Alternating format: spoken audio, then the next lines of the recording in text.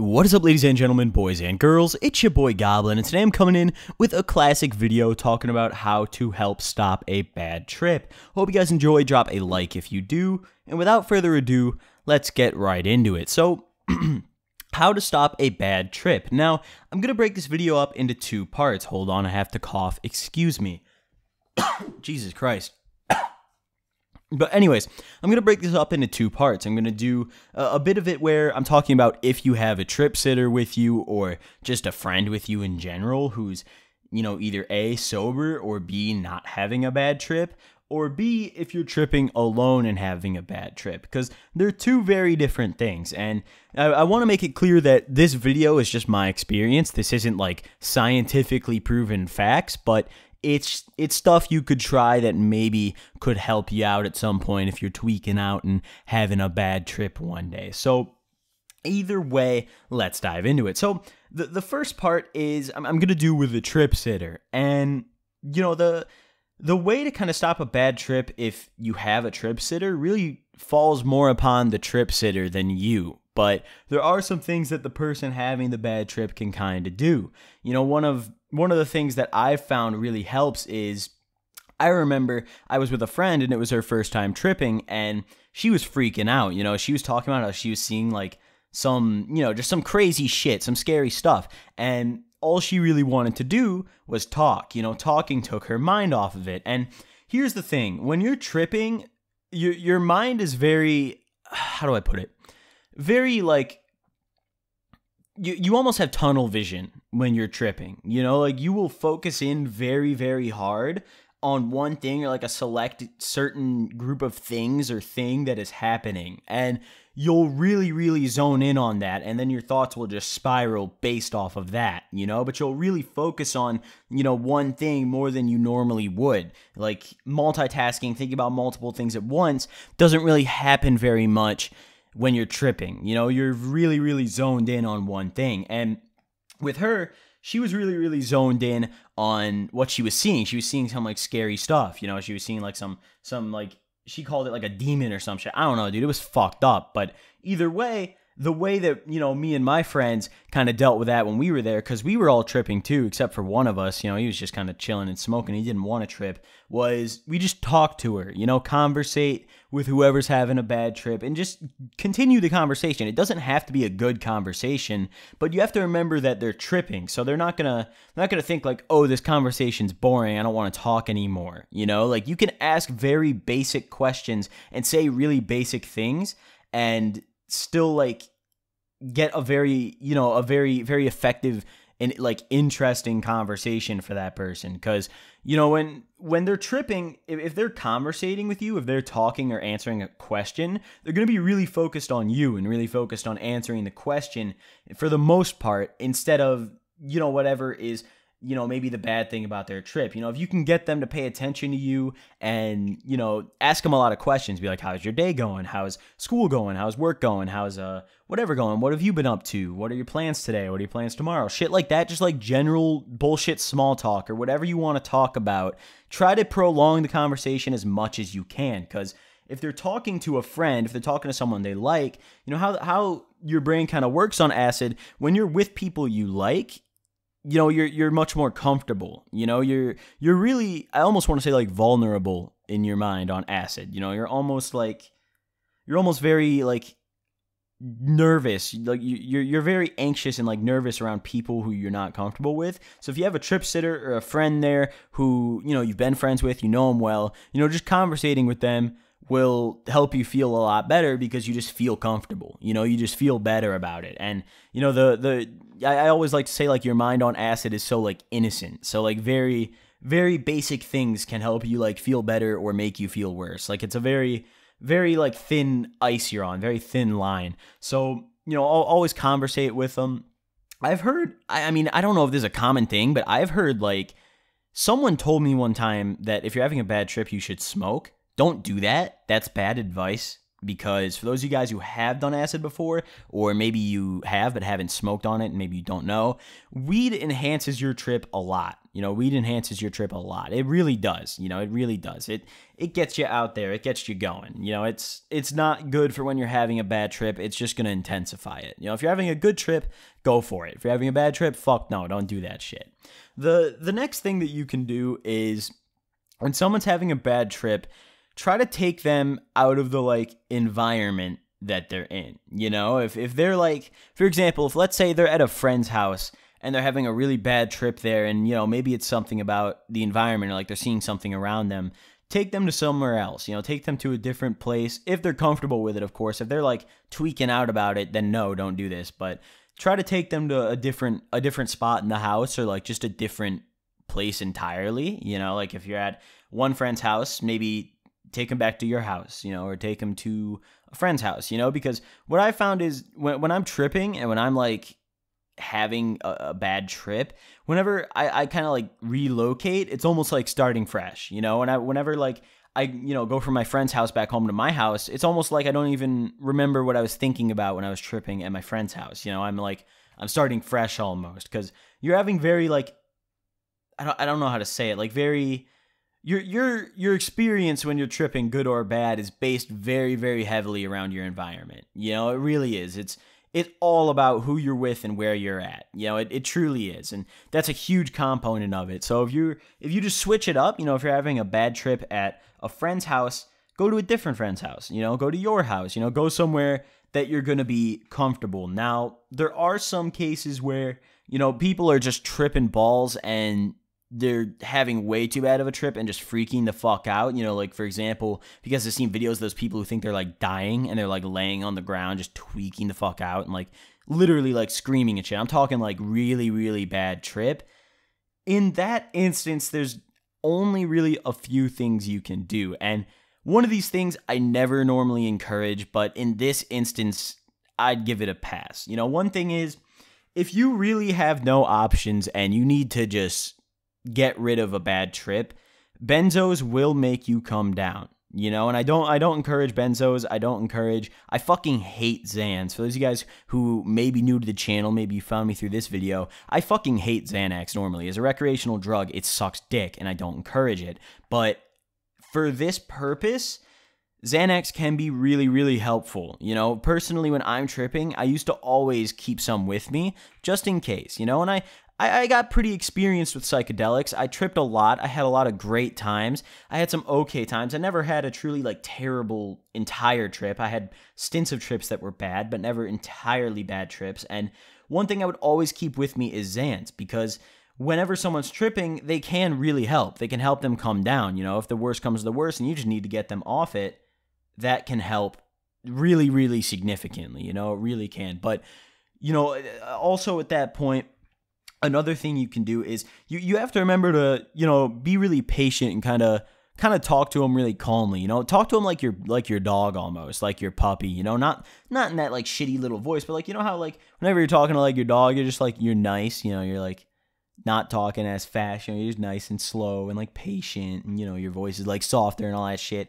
Do that with someone having a bad trip. Talk to them really nicely, ask them if they if they need anything, if you could do anything for them, help them out, grab them a cup of water or some shit, just kind of be, I don't know how to put it, just kind of be there for them at that point, I guess, because the thing is, very, very small gestures will make someone feel really, really good on acid. So, for example, when I'm tripping and let's say I'm at a restaurant, for example, I've been at Buffalo Wild Wings one time when I was tripping, and the waitress came over and she was have a great night, and I was oh, she's cool as fuck. I was oh, bet, dude. That's nice. That bet, it's that kind of thing. It's just very, very small gestures go a very, very long way when someone's tripping, even when they're having a bad trip. So if you're able to, comfort them, make them feel better, then, it could be okay. And that's if they're comfortable with having a person near them. Sometimes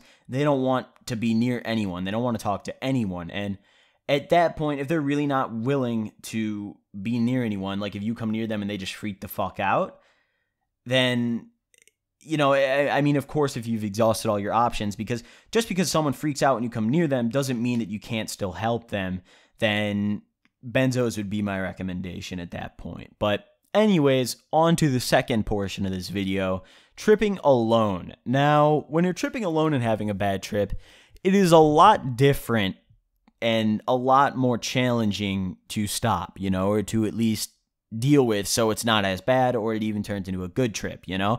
And the one thing with this is, I mean, I don't recommend even tripping alone until you are seriously experienced with psychedelics, because the thing is, you know, you can take a tab once or twice and think like, oh yeah, I know what's up, but acid is a weird drug. You know, with most drugs like cocaine and, you know, benzos, opiates, weed, whatever you want to call it, the experience is generally the same. The high is generally the same. You know, your tolerance may go up, you may have to take more, but you're ingesting the same drug, the experience is going to be the same. Psychedelics don't work like that.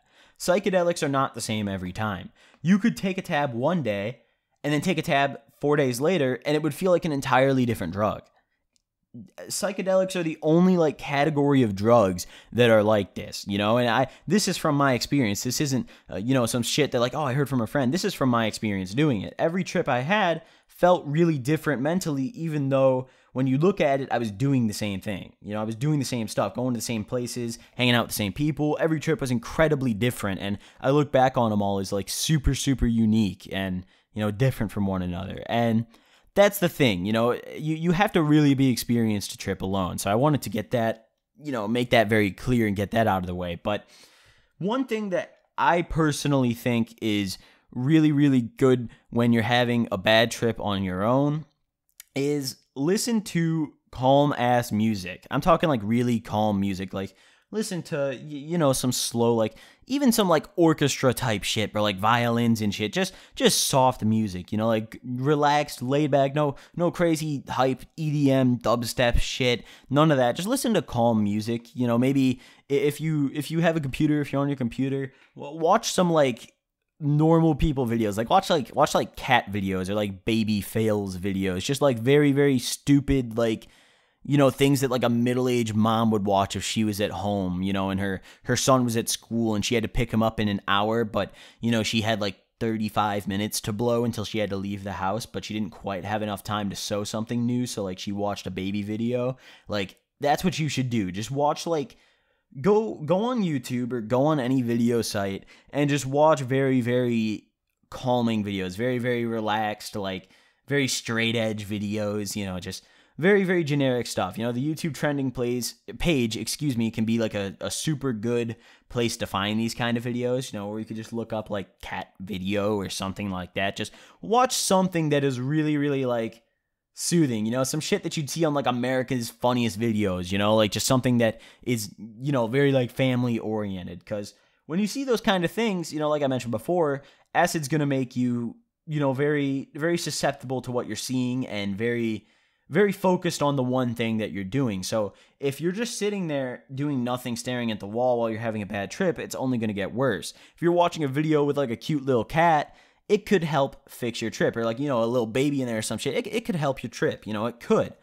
Another thing that you can do, and this one is a little, I don't know how to put it. You know, it can be good or it can be bad, is playing a video game. You know, playing a game, it can be good and bad, because when you're playing a game when you're tripping, it completely engulfs you, you know, it completely sucks you in. Like, you are really, really focused on that game, because it's almost like you don't even realize that things are going on around you, you know, at least, and this is from my experience, but when I'm playing a game, when I'm tripping, I'm really, really focused on it, because not only do I have that kind of like acid tunnel vision, but there's so much going on. I have to focus on it, and it's keeping me interested, even if I'm sucking dick at the game, even if the game sucks ass to begin with. Like, if I was sober, I'd probably hate the game, but when I'm tripping, I'm really, really into it and really focused on it, and it takes my mind off of other things, you know, all I can think about is the game, and like, you know, I'm having fun, and what am I doing? Like, for example, I remember one time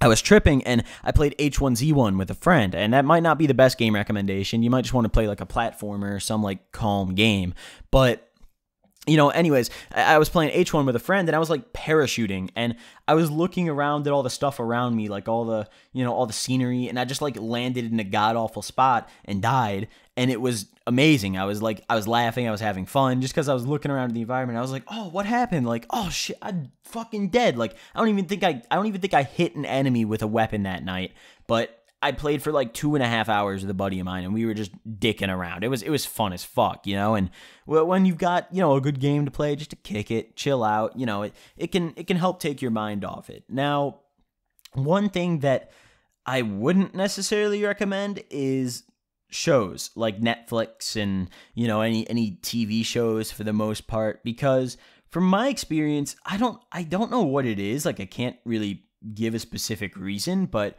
shows don't really help my trip, and nor can I really stay focused on them. Like, they're the one thing where, like, I just can't stay focused on them, because here's the thing: when you're playing games, you're sitting probably closer to the screen, you're probably focused in on it, you're really looking, you're really into it, it's got you involved. You have to do something to do that. That's the thing. That's the key to taking your mind off of a bad trip. You have to be doing something. But when you're watching a show, you're not doing anything. You're just sitting there and staring and listening. So you could sit and stare and listen at anything going on around you. There's a loud bang outside of your house, you're going to go stare at that and not the TV. When you're playing a game, if there's like a loud bang outside of your house, chances are you're not going to care, because you're tripping balls and this game's got you fucking interested. You're playing the shit out of this game, So, play some games. Chill out, watch some like baby videos, cat videos, those kind of things. Those can really help. Maybe even like FaceTime a friend, FaceTime a friend, call somebody, talk to somebody. Talking to people can be very good, and also don't play games that are competitive. And by that I mean don't play the competitive mode of games. For example, if any of you guys have played League of Legends, don't play ranked when you're tripping, because you're gonna tilt. You're gonna be mad and it's gonna upset you. Or you're just not gonna tilt and feed all game and then be mad the next day. Either way, don't play games that are super competitive or have like a ranked system. Play like the casual modes, play the laid back stuff where you don't care, your teammates won't care and you don't care, because if your teammates are baking you for being bad in the competitive mode because you're tripping balls, it could upset you, it could make you feel like shit. So just chill out, play some games, watch some YouTube videos. For those of you guys who don't play video games, honestly, I would say just watch some calm YouTube videos, take some deep breaths, just chill out, try to enjoy yourself. Another thing is, I always found that just vaping is really, really soothing when you're tripping. I mean, even zero nicotine can just be really, really soothing, because you're just sitting there watching the smoke, slowly come out. You can blow it out real slow, do some cool tricks with it, blow an O and just blow your fucking mind. Like, you just see that and be like, why is that in the shape of an O? Like, holy shit, like just very, very like basic calming things are what you can do. And of course, if it really gets out of hand, you can always have your benzos on deck, but that's the only time I'd ever recommend benzos. So either way, that's just a few tips from me on how to help stop a bad trip. Hope you guys enjoyed this video. Drop a like if you did. Thank you all for watching. I'll see you guys next time. Peace.